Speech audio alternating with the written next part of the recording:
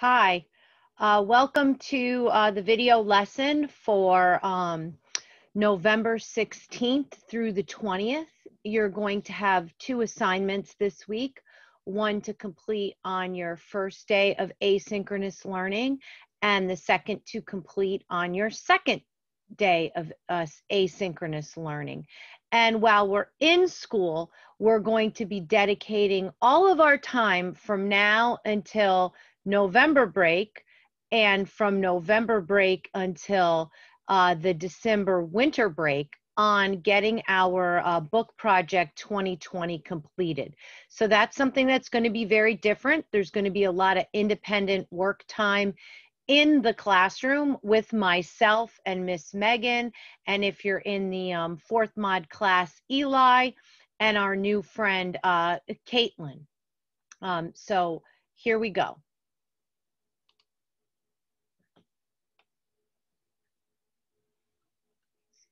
Share my screen.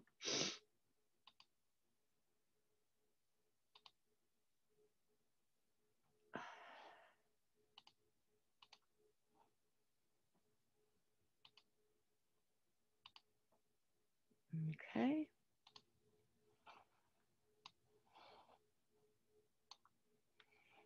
All right, so as you can see, I'm opened up to Google Classroom here for November 16th to the 20th. You go to classwork, and I'm going to open up the weekly work menu. You can see that Monday and Tuesday for our Lakers, it's Book Project 2020, artwork and editing. Myself and others will be there to help you edit your book. Then on Wednesday, we're going to have our How-To Wednesday. And one of the assignments is going to help people be guided toward what you're going to be expected to do on Wednesday. For asynchronous learning, you're going to be watching this video and then going to Google Classroom and filling out the how-to. That's going to count as a PA grade in the grade book. And then on your second day of asynchronous learning, you're going to be working on a research for social justice topic for a mini research project.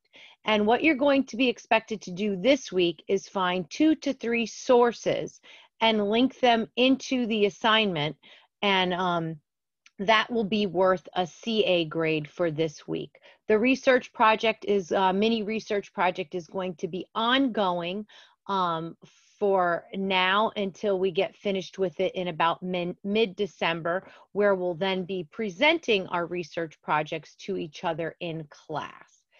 And as you know, the champs, you will be doing all of this online work first, then having your meeting with me, and then doing your editing and your book project work while you're in class.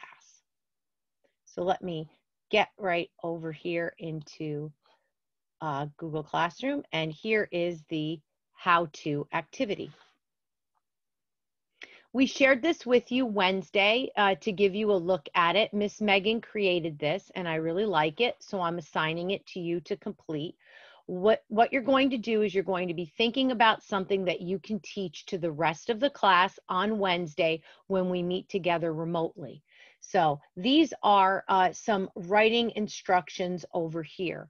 So how to, you will need equipment, ingredients if you're doing something like a recipe, first, next, then, when, after, before, put, add, turn, make, attach, cook, cut, take, until, once, twice, don't, always, never, must, because, and repeat. So what you will do is in this box, you'll talk to us and write down what it is you're going to teach people to do. So for example, I taught people, right, how to play a C chord on the guitar. So that's all you have to do right there. Then in these boxes, you're going to give your steps. First, next, then, now, finally. So that's up to you. I might say, first, get out the are and place your pointer finger on the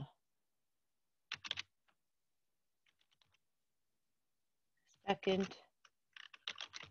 string first fret. And then I would go on from there describing my steps for how to teach. This is the part of the assignment that will take a little bit of time, all right? And then when you're done down here, you might think about how it is you want to present that. Are you going to create a video? Are you going to create a slide deck where you can go through the steps with everyone? Or are you just going to have whatever it is you're showing the class to do in front of you on the Zoom on Wednesday? Any way that you want to do it is okay. And we'll be looking forward to our people who are going first this Wednesday. So those people are going to be from the Champs group, and you know who you are. All right.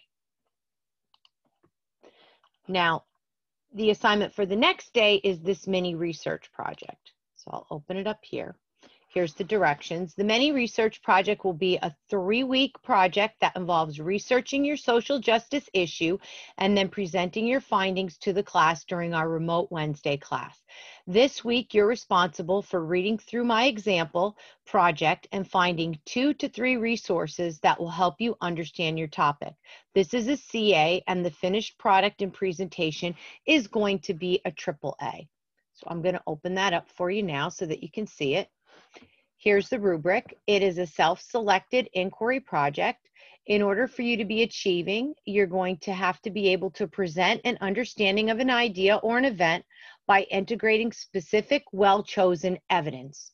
Your evidence being what you find on the sources that you gather. My sources are correctly documenting using in the MLA format. I'm going to go over that now on the sheet, so I'm glad that you're listening to the video. That'll be helpful, more helpful than just reading about it. And then for language and style, I can produce clear and coherent writing for a variety of purposes and audiences with accurate language, conventions, and styles. So here's the assignment. Choose a topic related to social justice. We will brainstorm a list of various topics below these instructions. I will consider other thoughtful topic choices not from the list, but they must be approved. Once you have your topic narrowed down, avoid having such a broad topic that you're swimming with information. For this assignment, create a Google document which outlines the key details about your chosen topic, your reactions, appropriate images, and your MLA citations. Please see the example below. So last week, we read an article that highlighted a few social justice topics. One of them was climate change. The other was LGBTQ rights. Another was addiction and mental illness. Another one was refugee and immigration issues. And the other was racism and bigotry, which is one we spent a lot of time talking about while reading the book Ghost Boys. I also gave you an opportunity to look at several graphic novels. So you could use one of those as your sources if you like. They'll be in the classroom for you to take a look at. Now, this is how you do an MLA format. It follows an author page method of in-text citation. This means that the author's last name and the page numbers from which the quotation or paraphrase is taken must appear in the text, and a complete reference should appear on your works cited page. So here's an example. Here's 3 different ways that you can do an MLA citation, depending on how it is you want to present the evidence in your research. So Parker Rhodes stated that bearing witness is telling your cultural story and has long been crucial to African American communities. And we got that on page 208 in the text Ghost Boys, right, that she wrote, and she's the one that wrote it. So this is what that type of citation would look like. Notice that the period goes on the outside of the parentheses. And at this point, we don't have her name in here because her name is right here. Now, if you want to talk about this quote without using her name in the writing, you would do it like this. Bearing witness is characterized by telling your cultural story and has long been crucial to African American communities. So at this point, you're going to need to give her credit by putting her last name there and the page number that you found it on. And if you notice, the parentheses and the period look the same. We've just added her name in here because you haven't included it here. And here's a third and final way you could have quoted this. This is not a direct quote. This is what we call a paraphrase. So you're not taking a word by word out from the text. You are using your own words to talk about the idea. So here it is. Parker Rhodes examines the concept of bearing witness in African American communities. That was put into your own words, but has very much the same meaning as these directly quoted citations here. So next, when a source has no known author, you use the title of the work instead of an author's name. Place the title in quotation marks if it's a short work, such as an article, or italicize it if it is a longer word, e.g. plays, a book, a whole television show, or like an entire website. So, begin your works cited page on a separate page. At the end of your research paper, it should have the same 1-inch margins and last name, page number, header as the rest of your paper. Label the page works cited. Do not italicize works cited or put them in quotation marks. And center the works cited at the top of the page. Double space all citations, but do not skip spaces between entries. Indent the second and subsequent lines of citations by a 0.5 inch to create a hanging indent. Entries need to be in alphabetical order. So here's an example right here of citing an entire website. You notice that this is in italics because it's the entire website. Then you have where it came from, the Writing Lab and OWL at Purdue and Purdue U, the date that the site was there, and the website, and the day that it was accessed. That's when you, as the person doing the research, went to the website and accessed the web page. Now, this is a different one. This is when you have an author. So here she is, Dino Fagula. You put the last name first, then a comma, then the first name. Then in italics, you write down what the name of the paper was, what was the title of the paper. It came again from Purdue University, and this was when it was published. Here's the website that you found it on, and here's when it was accessed. So that's the order that you do things, and these are here for an example. And now here's an example of how you cite a web page, if that's what you're going to use as your source. So this web page was titled Athlete's Foot, Topic Overview from WebMD, and it was accessed on the 25th of September, 2014. Then here's the website. Notice it's indented from here, and then the date that it was accessed. And here's another one, except this one had the author's name. So we put the author's name first, then the last name, then we have the title, How to Make Vegetarian Chili. It was found on eHow, and then here's the website right here and the date that it was accessed. Okay, so that's very confusing, and I know that's going to take a lot of work, and that's why this is a 3-week project. Don't worry too much about this until you find your sources, and then we can work together to figure out how to do this properly. The reason I'm teaching you this, even though it may seem very tedious, is because it's an important skill to have, especially if you plan on going to college, and especially if you'd like to be able to independently write your research papers here at CHS. This is what your teachers expect you to do. You need to have works cited page where you show where you got your information from. We don't just go to websites and copy and paste information from a website, turning it into our teachers, telling them that we wrote that.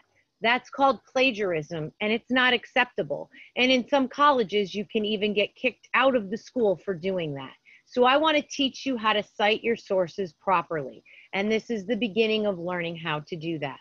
We're even going to have Miss Frankie Binder come in, and she'll be helping us as well. She's our school librarian, and she's an extremely helpful resource in order to learn how to do this very important skill of citing your work. So now I'm going and moving down to my example. This is an example research project. And for today, I'm going to just give you my example. It is the topic I decided to select was advocating for mental health awareness. So I put topic here, and then I put my here, and then I have a quote about it that I took from the source. So with 1 in 4 of our neighbors, friends, family members, and coworkers living with mental illness, everyone needs to know the warning signs. Educational efforts increase awareness so we can all help each other when we need it. And that came from the National Council for Behavioral Health topic of inquiry. I found 2 sites here. One of them was an article, so I had the author's name, and one of them was just a website, and I did not have any author. It was just a website that was created with lots of information. And these are the 2 sites that I used. And then I also found an image that I thought would be very helpful in sharing the information with the class, and it was a picture of someone pulling down and reaching up to somebody who needs help, and it says, never look down on someone unless you're helping them up. And I really thought this was an excellent image, and here's where I got it, because we also need to do a better job making sure we give credit to whoever creates images, pictures, and photos online. We don't just take those and put them into our presentations without letting people know who it was that created that image, okay? That's their intellectual property. So these are the key details that I found from my 2 research topics, and I'll read them to you now. This website helps a person learn how to advocate for mental health awareness. I also found out that making a difference for mental health starts with ourselves, and we can tell our stories or support changes in mental health legislation. The website has resources for all the following topics: help someone in need, get educated, raise awareness in your community, share your story, be vocal on campus, ways to take legislative action, latest news and advocacy update, and take action for your community, and taking on issues, pardon me. The next detail I found was that the links take you to articles and other websites that are helpful in learning about how to be an advocate for mental health issues. The website can also help a person who's suffering with strategies and advice. Then I started talking about the second source, this article that I read that was titled Friendship and Depression, How to Support a Friend Who's in Emotional Pain. And then I started adding my detail points here. Mental illness and depression can scare friends away. There's no timeline for curing depression, so friends can get frustrated and believe that a person isn't trying to get better. Depression does not stop people from wanting to be with other people, but they may not have the ability. A friend who is depressed needs a safe space in order to vent their feelings. And depression is an illness, and a person just can't get over it. So here are all the key details that I jotted down from examining the 2 sources that I found that are related to the topic that I chose, which was mental health awareness. This is pretty much what your final product is going to look like. And then you're going to figure out a way to present that information to us. Again, you can make a video, you can do a slide deck, you could write a dialogue between 2 people that share the information, a little short kind of prose if you want. You can have a bunch of images and directing people to the different websites. How you're going to present your information will be up to you, and we'll do that at the very end of the project.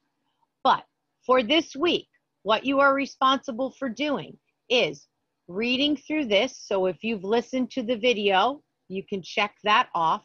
And then the next thing you need to do for this week is select which issue you would like to research, and then go ahead online and find 2 to 3 sources. So I'm going to show you what that might look like. If I were to come here, okay, and type in mental health in Vermont. Maybe I want to do it in Vermont. And here we go. I'm going to find some different sources. Adult mental health service, mental health scorecard, mental health resources in Vermont. Maybe I want to take a look at that. And oh, I really like this. Look, mental health resources in Vermont. And it's going over all the different resources that you can find in Vermont. Well, I'm going to start reading it. I'm going to think, oh, well, maybe that doesn't have enough information for me, so I'm going to go back. And maybe I'm going to check this one out. So this is what you do.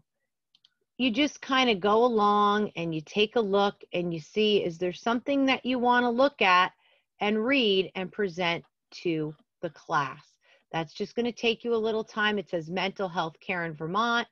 It's just a never-ending battle. And then you can start reading. Montpelier mental health providers in Vermont say they continue to be concerned that the state still has gaps in services available to people struggling with mental illness. And then you can see right here, this is a spot where some people get treated in Brattleboro, and maybe that's what you are interested in. So you go then ahead and come up here. You hit right click, copy, right? Then you can kind of come over to here, and maybe I want to add that one to my resources, and I might come down here, right? Enter. I didn't do it yet, but there we go. Paste, and there it is. Now, when you get a nice website like this, if you want to be able to cite it really well, you can go to a generator called EasyBib. EasyBib is a website that helps you generate a source. And I will show you guys how to use that in school. That'll be a little bit easier to show in person. So for now, if you can just get your websites, copy and paste and link them and put them under works cited, then as a class, we can work together with how you make that look exactly the way it needs to be. And we'll have Miss Binder come in and she can check our work and make sure that we're doing it right, because it's a pretty difficult thing to do the works cited page. It's not really easy, okay? But it's doable if you follow the directions. So there we go. So that's it for this week. Just 2 assignments that you need to complete during your asynchronous time. The first one is the how-to activity, and then the second one is to get started on researching your social justice topic. Okay, see you in school Monday or Thursday, and I'll see everybody on Wednesday. Have a good day.